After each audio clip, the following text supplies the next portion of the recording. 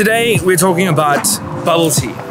Bubble tea, or as some call it, boba or tinsunaita, excuse my tones, has made its way all around the world. Any place you can find a Starbucks these days, you can probably find a bubble tea shop. Even though this drink has made its way all around the world, for some people it can still be shrouded in mystery. What the hell is going on with your eggs? Which is really sad because, in my opinion, it's delicious and wonderful. So today we're going to try dispel and dissect what bubble tea is, and maybe you'll even feel empowered to try it yourself. We're in Taichung, Taiwan, which some people claim is where bubble tea was invented. Now that claim is disputed, but we're not going to get into that. For today, let's just say that it actually was invented here because I'm being hosted by people from Taichung and they're nice. So let's get some tea.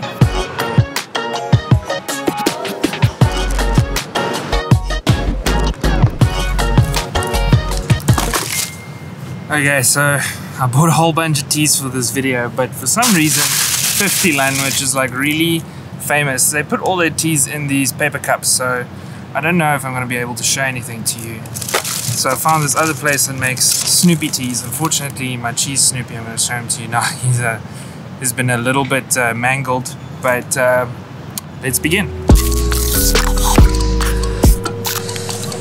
So many people walking past and staring at me. I must look like one of those ASMR eating YouTubers right now. I'm doing this for education, okay? I'm actually having a great time. This is seriously some of the best bubble tea I've had. So, the brown sugar is very nice, very subtle. I'm in a mess in this like park drinking too much bubble tea, and people are so nice here in Taiwan. Nobody is laughing at me.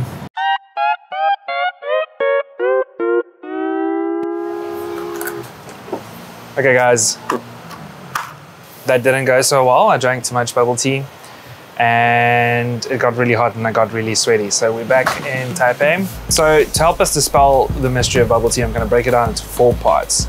Teas, other liquids, bottomings, and toppings.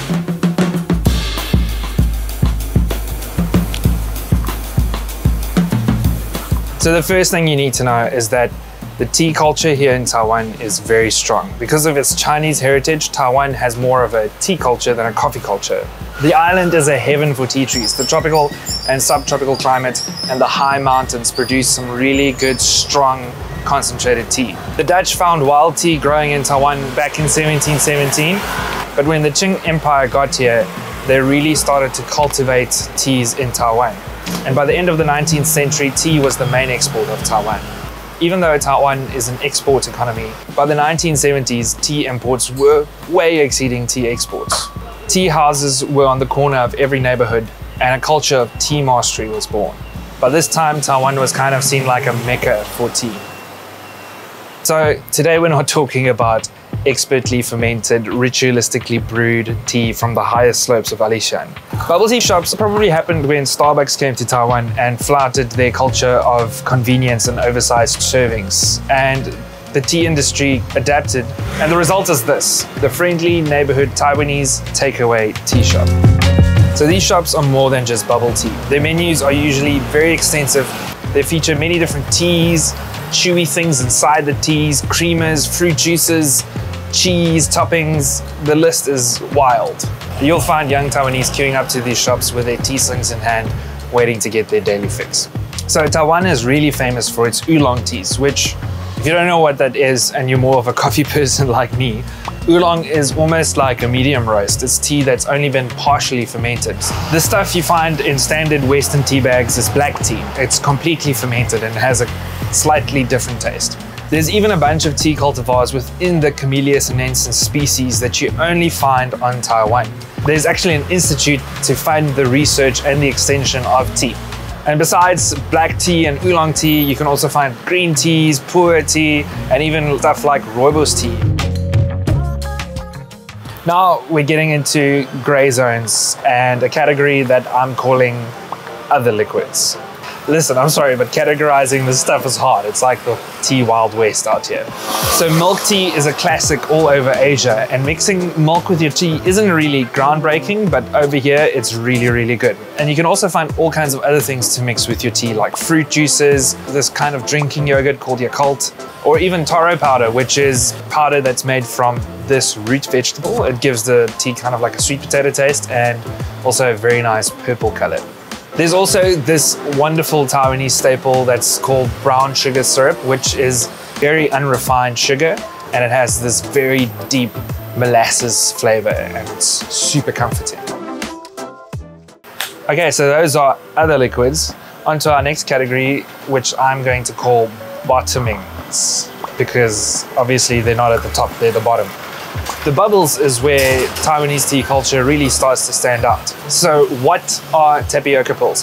Tapioca pills are made from a flour that is derived from the cassava root, which is a plant that originally came from South America, but is all over Asia, Southeast Asia.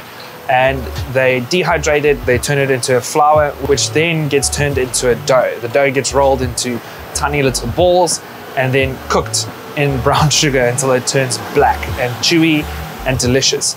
The texture of these balls is referred to as QQ. They invented this term because it's a texture like no other. But if I had to not use QQ, I'd say it's like gooey and chewy, threatening to stick between your teeth, but it doesn't actually get there.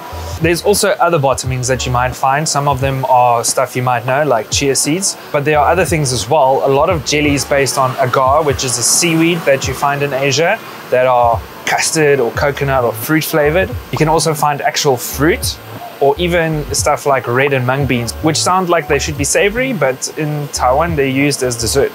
Okay, so that's bottomings, so let's move on to the actual toppings.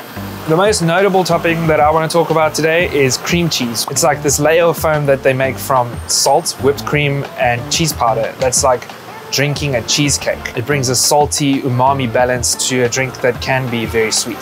There's also other stuff you can put on top of your tea, like pudding or ice cream or Oreos. It really is the Wild West out here. People are just trying to see who can be the most wild. So that's my breakdown of bubble tea for today. I'm probably only scratching the surface. There's so much out there. And lastly, when you stab your bubble tea, just be confident, okay? If you hesitate too much, you'll probably spill, and you'll probably end up messing up your nice white t-shirt. Thanks for watching this video. Be sure to go to brighttrip.com. We've got a guide on Tokyo, and we've probably got a map explainer on Taipei coming out pretty soon, which is going to be dope. Stay curious and have a drink. Make a wish.